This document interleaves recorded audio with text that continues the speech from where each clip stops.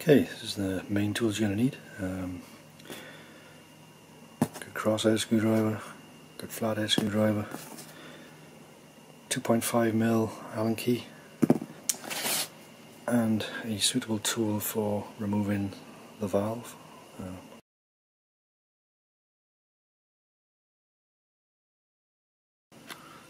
First things first, we get this stock nut off. Okay. And then this lifts straight up, pretty simple. And next you want to undo the barrel band and the end cap.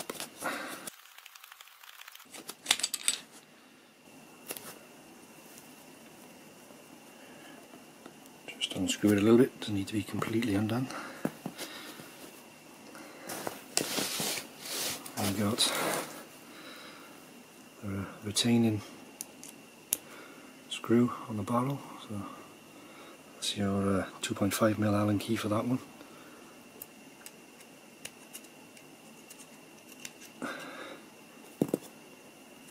And then that's your barrel off. You see it's got 3 O-rings.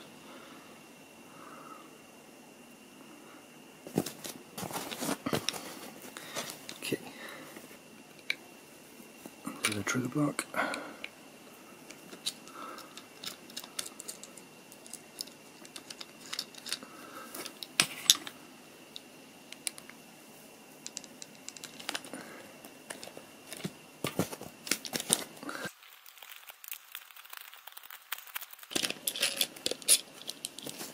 Set that aside. Right.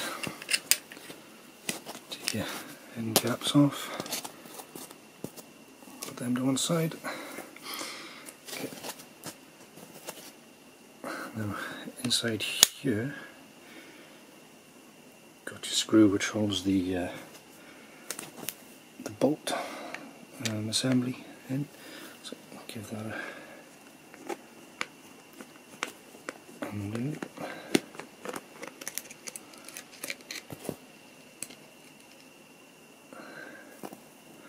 Right, be very careful when you take this off because the 2 pins which are set in the bolt will ping. If they're dry, which is common on a lot of guns these days, that they don't put enough lubrication on, they might ping off, so take it off carefully. There you go. And there's your 2 pins and your bolt.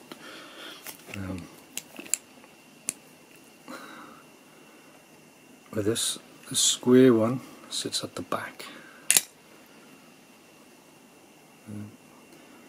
This has been already greased, so it's something to put.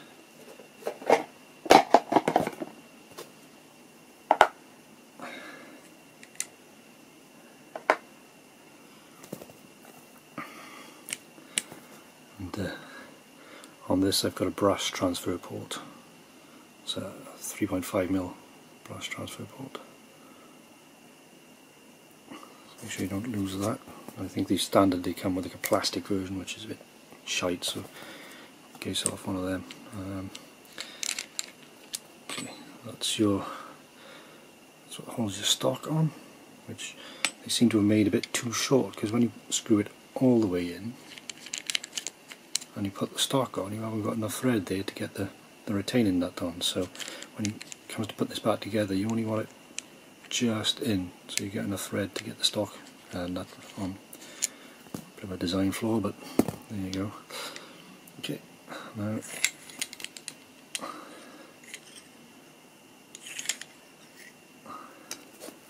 that's your hammer spring. That's your hammer.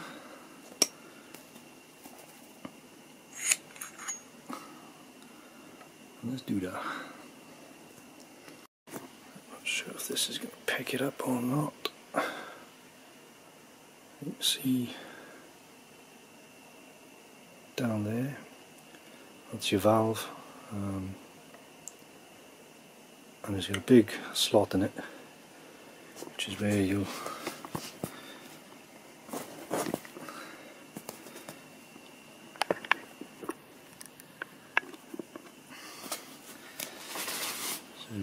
use this tool.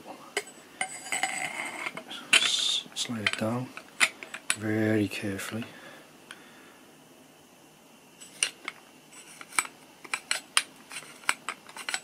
And give it a few good taps. On the other side here, that's the retaining screw for the valve. So when you find your screwdriver, put the damn thing down. No, I can't find it. Oh, it's underneath the truck. Right. When you undo this,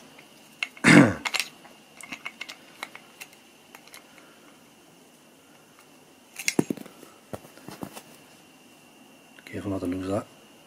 That's your screw which holds that in. If you've got a, like I have on my port transfer, it's got a little O-ring which I've put in there, which is knackered, so that's gone. Careful not to damage this. I have a big piece of tube which slides over the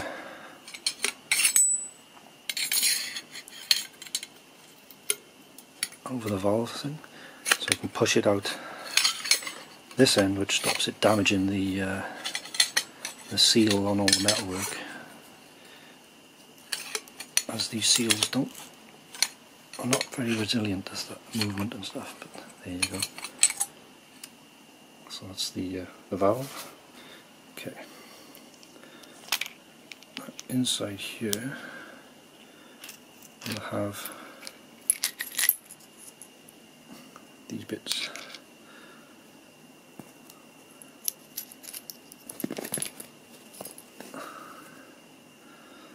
That's your piercer for the CO2 caps.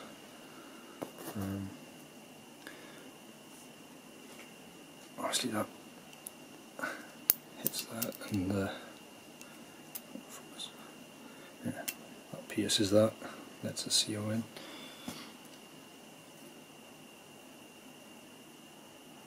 Standard, they're the same thickness all the way down, but I've shaped mine, polished it to allow better flow of the CO.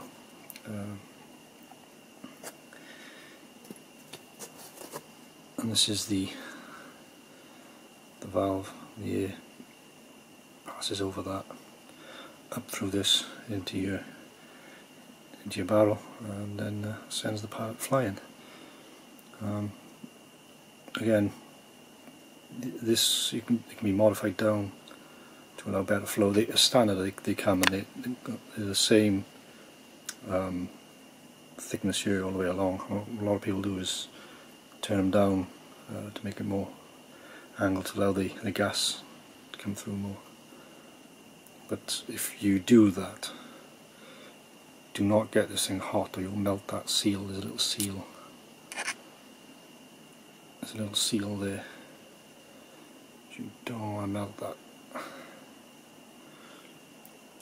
But yeah, if you really want to go to town on this, you can, where the port goes through, if you're handy with a very small Dremel bit, you can open it up a little bit, smooth the gas flow up, but I've not done that on this one for the simple reason is it's too easy to mess it up and then you'll have to buy a new valve, which I don't particularly want to do. So yeah, that's the hammer hits this, opens it up, sends the gas through. So you could turn it down a little more, I suppose, to get more flow. I think probably take a couple of thou off that, which will improve the flow more, but again you've got to be careful not to go too wild with these. So yeah, honestly this side, this sits against there, and the reason for this is when the hammer comes down it strikes that and pushes the valve open. And what this does is obviously metal hitting on metal, makes a big difference to the sound when you fire it. It takes a lot of the ting and metallic sound out of it. So just glue a small O-ring, make sure that it's not smaller than the strike face. Yeah, make sure it's quite thin, so you don't, because it still has to be able to hit the hammer pin, obviously, to let the gas out. So yeah. So once you've tuned that, or whatever you want to do with it, the way to put it back together is this piece first.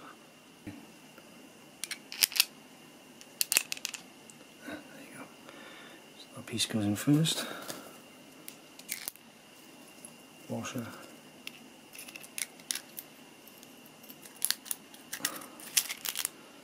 and then the sleeve and the spring.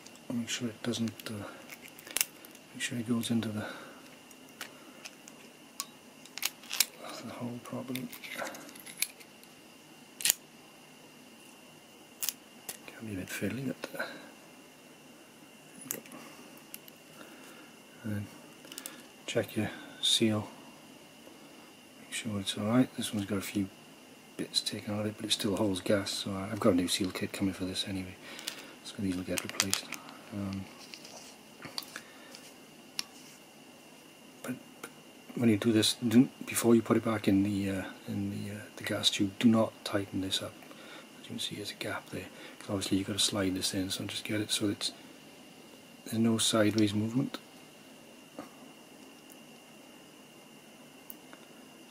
But if you start squishing it, tighten it up, sorry, it'll squish it, and then it'll be an absolute pain in the ass to try and get into the tube. But that's your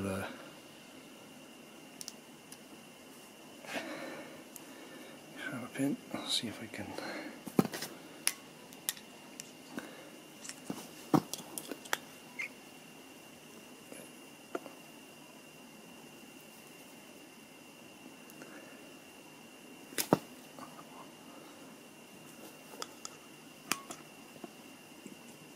Make sure it's not grinding, not catching on anything.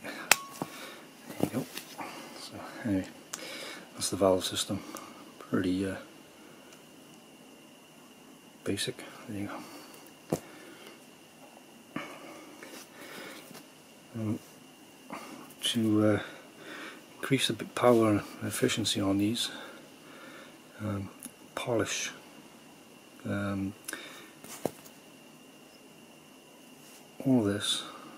All of this, as many of these faces as you can. So what you're trying to do is reduce friction. This has been polished as well, and obviously don't go, you can go absolutely stupid on it with wet and dry and get a mirror finish, but I don't think the gains are any better if you get it mirrored, or just take all the rough machine marks out of it. Also get the inside of this done, because the spring has got to slide in and out. You don't want any catching on there. But, on this I've put a extra bit of spring, so it gives it a bit more preload. Make sure you can still compress it down all the way, otherwise you'll have problems trying to cock the damn thing. But that gives it a bit more preload, so it hits the pin harder. How much of a difference it makes, I don't really know. I haven't chronographed this one yet. I didn't chronograph before and after, but I use a plasticine test with some hollow points to see what differences it makes. So it's a bit of a crude test, but just a big old lump of plasticine, which is pretty hard. A set of hollow points. Before I tuned it, this is the damage it was doing to the pallet. Yeah, not a great deal. This is after. As you can see, it's a bit of a difference. But these underperform out of the box anyway. This was quite low powered in my opinion anyway. But yeah, after doing all these mods and the tuning I'm showing you, this is the difference. Okay, so once you've polished this, you can shim this up here with some washers, but I wouldn't suggest going much more than about 10mm, 12mm max, otherwise it prevents this locking up. At least that's what I found with this one anyway.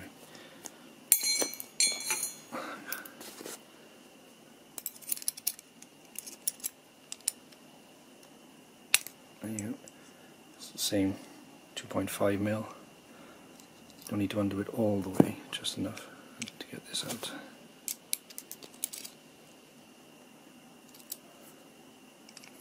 There you go. So you remove your bolt. There you go. Okay, so with this, a good polish also helps. Tolerances on these guns is not particularly great. As you can see, there's a lot of lines, which I'll show you now, on the inside of the bolt thing. You can see it. I mean, I've polished this. This was almost mirror when I finished with it, but it's because of the inside of this. And you can see, I mean, I've polished it, but I don't want to take too much out of it, because yeah, it wouldn't they're already they're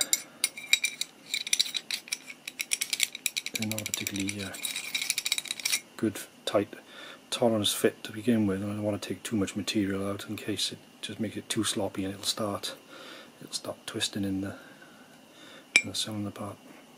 I polished it down as best I could, so the actual resistance now is a lot less than it was when I first started. I mean, it was proper gritty and yeah, not very nice at all. But you just gotta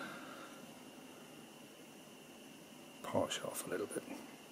About 500 wet and dry, or a stick or something, and just twist it through. But be very careful how much you actually take off. You basically want to make it smooth. It doesn't have to be absolutely mirror finished. You want smooth, no jagged edges, just so that the bolt passes through it nicely. And this one,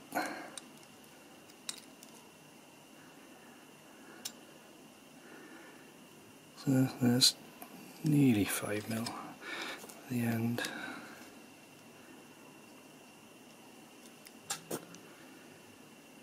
It's just over 4mm. So yeah, it's just over 4mm.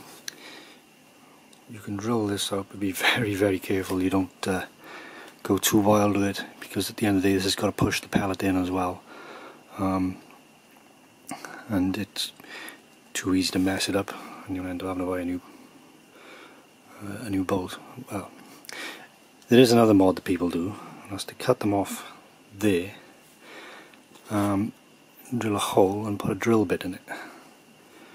But yeah, it's a bit extreme, and I've heard it leads to some problems with loading pellets, so I didn't do that.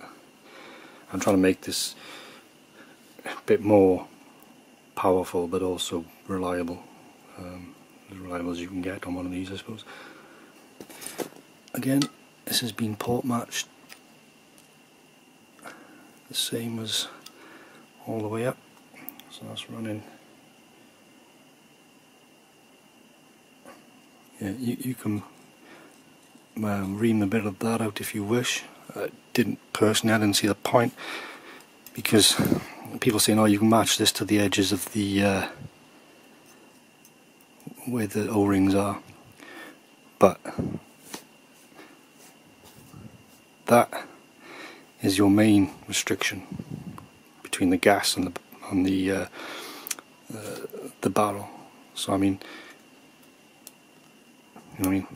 this doesn't fit in that. So yeah, you don't have to go stupid on there because you're still restricted with this port anyway. So yeah, just take this out to 4mm at the max, I reckon, because it's pointless. The gas isn't going to go any faster than what it goes through this port. So if this is 3.5mm, putting that at 5mm is just a waste of time, in my opinion anyway. Because it's got to go through a 4mm hole on there, into a 4mm hole there, and down a 4.5mm hole down the barrel. So yeah, I don't see the point myself, but yeah, if you want to ream it out to an inch of its life, carry on, but I don't see the point. I don't think there'd be any significant gains from it, that's for sure. Something else you can do with these, and be very careful, is the insides of all of this can be very sharp. When you go to put your valve back through, it can start chunking off bits of the valve, as you can see there. It's got some quite sharp edges, so it is. I got some 500 and some 1200 wet and dry. I'm basically polished all the way in, but only to there. Where your transfer port is, you do not want to go past the transfer port, because this part here, where it holds the gas, if you mess up there, it won't hold gas, and yeah, good luck buying a new tube and everything else. So basically this part here is not holding any gas, so you can get away with wet and dry in it, to just basically get rid of all the burrs inside, just to make things a little nicer. Yeah, because the fit and finish is not perfect on these by any standard. So yeah, also that's a degas port which I've added to this. One of the problems with CO2s is they don't have a way of venting the gas. If you say when you start shooting them, you get 20-25 shots per capsule, but once you start getting to around 20-22 shots, the power drops really quickly. But it can be like 5 or 7 shots before it finally runs out of gas, and you risk getting a pellet stuck down your barrel if it doesn't have enough gas to push it through, obviously. So I found that you put a degas on it, and once you start noticing the drop, you can have a small screw, not this particular one, but you can have a small screwdriver. You put it in, you press the back of your hammer there, it pushes it against the valve pin and lets all the gas out. So you don't you don't risk getting a pellet stuck down the barrel. Yeah, but to put the degas hole in, if you look, this is where it goes up to the bolt. And apparently it's 75mm from the very end. I'll measure it now on my.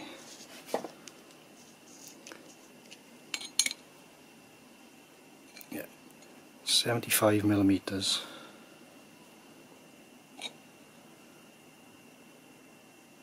Thereabouts. And then your best bet is to put this into the stock. And measure the height above the stock, because obviously it's going to sit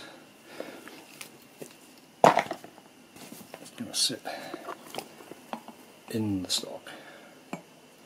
You want to make sure it's not skewered by the stock.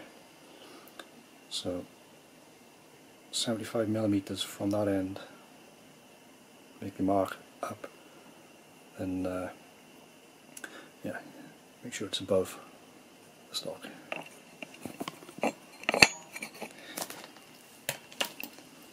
The another thing I found with the degas hole is when it comes to unscrewing the end, once you've degassed it, it comes off so much easier, which obviously doesn't stress the seals when you're trying to force it out. It just makes it generally easier. So it's a very good mod to do, and it's free. Just a bit of time and a bit of carefully. Make sure you don't stick it in the wrong place. But yeah, it's a little bit of 500 wet and dry up through there. Just get all this smooth, and then a quick one over with the 1200 just to make sure. Obviously make damn sure there's no bits of grit and crap left in it after you've finished, because you don't want that lot cycling in with your piston and spring and everything else. That will not do it any good. Trigger mechanism. Trigger on these out of the box is actually pretty good. I was quite impressed. The safety, I've taken off this one because it's just a pain in the ass. The safety has to be removed before you take the gun out of the stock as well. You've got to twist it the on position and push it through. Tap it with a, if you've got a flathead or something, just tap it through. Anyway, so this is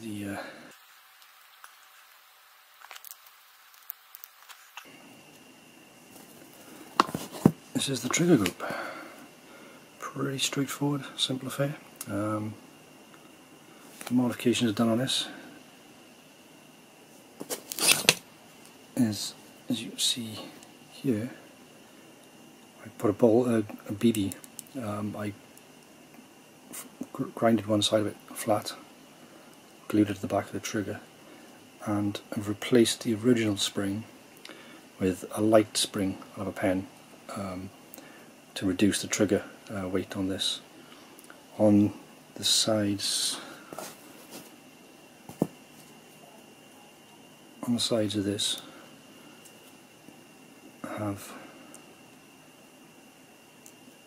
some washers, just small washers, greased up, purely to not have any sideways wiggle. They do come with a bit of sideways wiggle, and which, when you pull the trigger, it grinds on the side of the trigger block there. So a small washer, lubed up, does the trick on that one. But yeah, as you can see, the trigger ball is super light. It's nice. It's light, but it's not too light that it'll go off if you drop the gun. And there's still a little bit of pressure on it. I haven't measured how much pull there is on it. I don't have the necessary equipment to do that, but it's nice. It's a nice squeeze, nice and smooth. Jobs are good. But apart from that, you really don't have to do much to these triggers out of the box. They're pretty good triggers, to be fair. I mean, the usual, just if you really want to go to town on it, is polish sears, faces there, so that's obviously when you, yeah, it's pretty.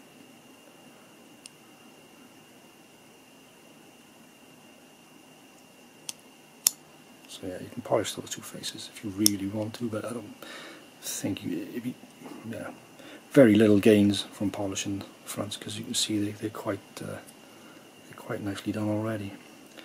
The adjustments on these, and I've adjusted mine. Just like one. Yeah.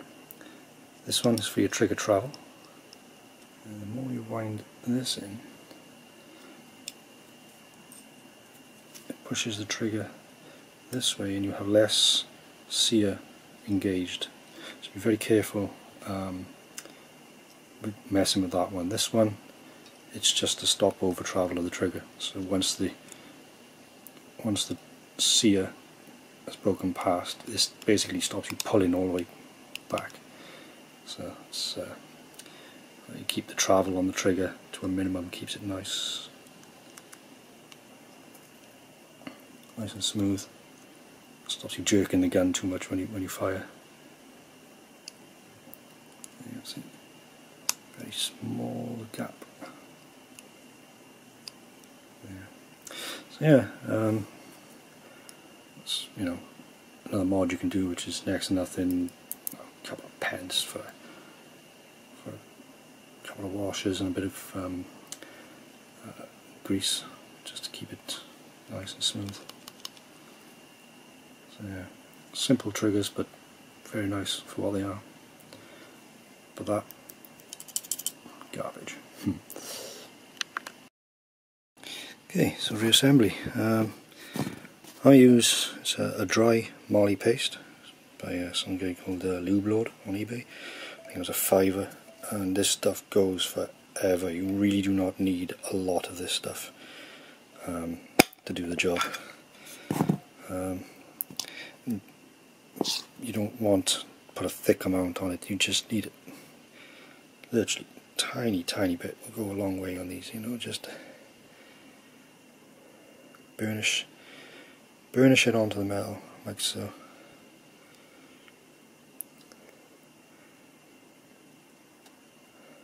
There. And all the parts which are likely to be in contact with metal, just give them a light burnish with this stuff. That's all you need. You don't need to put big globs of this stuff on, otherwise you're just wasting your time and efficiency on the rifle. And that's it. You don't need a great deal of it. So yeah, but this, for metal moving parts, this stuff is the bollocks, fair play. For your seals, silicone grease. Again, cheap, yeah, but it does the job. Keeps the seals lubed, keeps everything nice, and yeah, but only for the seals. So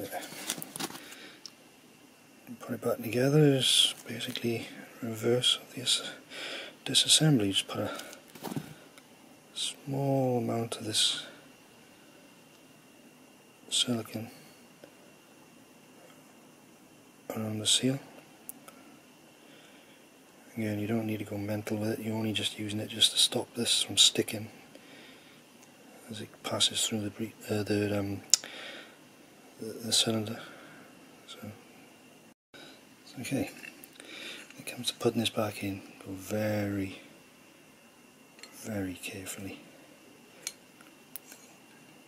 because these edges here, if there's a slight sharp bit, will shave your seal in no time at all, and then you've got to replace your seals again. See, always check when it goes back together. It's just a little bit catching on there.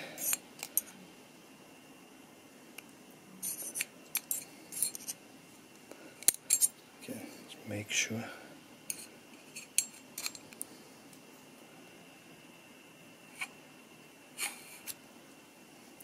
But it should go in with very little effort. If you've smoothed the inside of this out nicely, this should go in. Not a problem at all. Obviously, line it up, and then you can fit your screw. The larger thread goes down the bottom.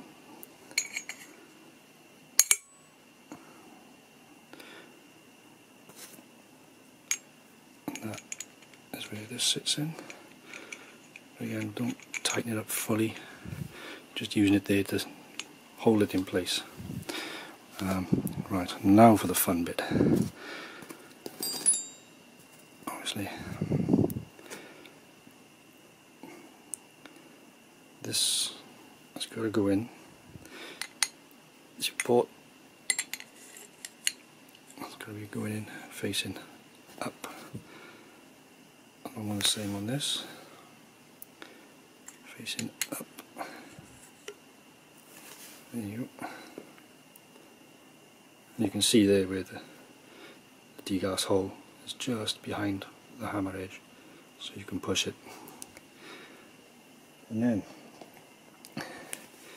put these back in. Don't forget your square one goes at the back, You can polish them as well so that they're nice and smooth. Just helps with the caulking action. And obviously your circular one at the front. And yep, you're ready to reassemble your caulking bolt, and then becomes the fun bit of trying to get both of those into that groove. Because I put the extra bit on the spring, it obviously sits a bit further apart, so you have to juggle it with pulling this way and pushing down without pulling a bloody port out. So that's always a fun job, but it's not that bad. These need to go in.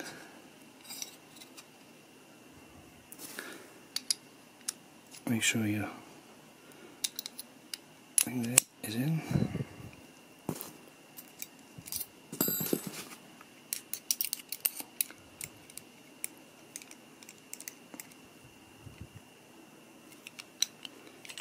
Make sure that's nice and tight, because they do have a habit of undoing themselves sometimes.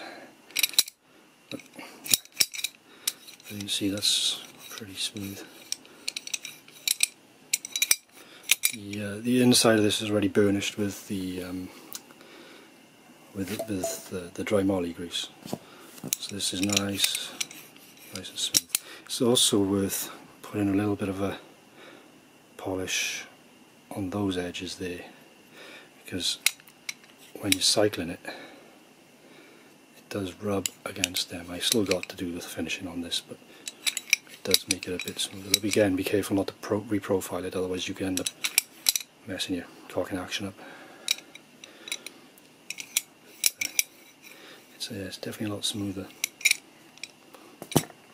Okay, now this bit, normally you'd have a seal which goes in there, and then your transfer port goes over the top, but my seal is buggered, so I'm not gonna put it in for now, because I've got new seals coming. This is just for just showing how to. Okay, now for the fun bit. Probably going to swear a little bit, because this never goes right for the first time.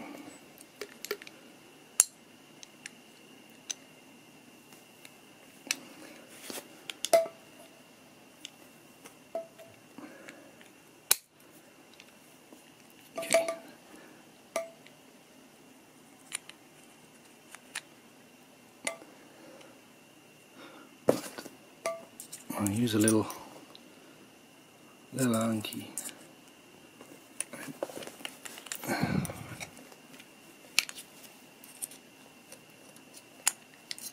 This is really fiddly.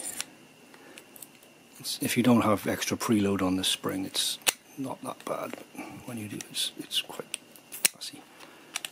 So you gotta push that forward. Oh, you bastard. And check, no, didn't go.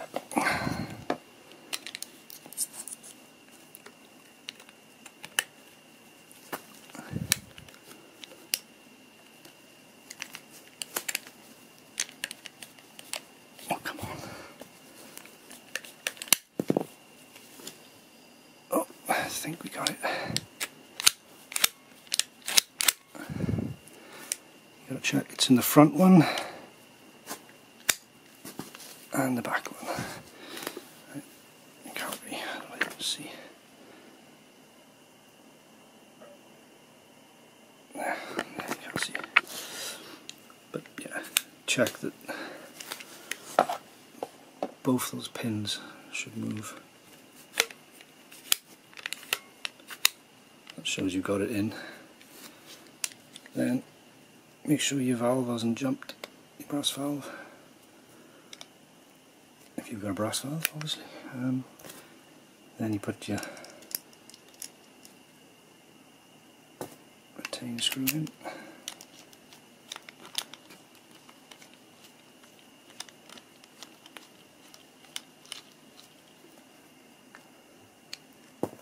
And there you go. Right, The next thing to attach now is your trigger. So I need them pair. Don't need you. This is pretty straightforward. The bigger goes in the back. There's a little cutout on this one which goes underneath there so it won't twist out.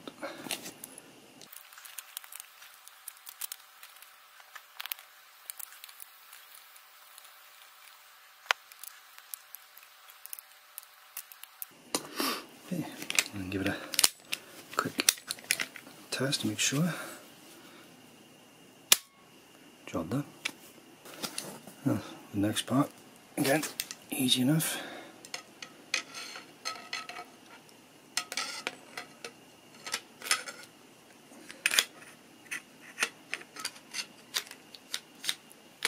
Slide your barrel back in. Grub screw.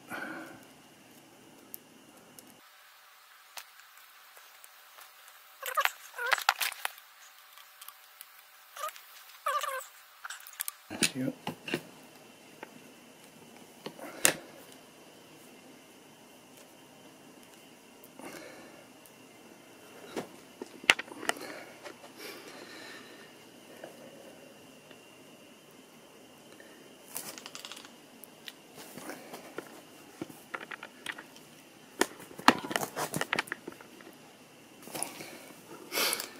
You can see what I mean here. You don't get a lot of thread to get this on. That's why I leave it a little bit loose.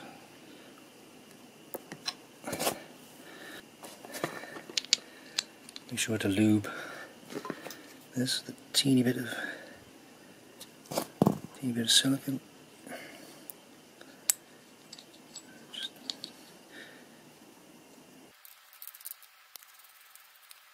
There you go. Job's a good one. Also,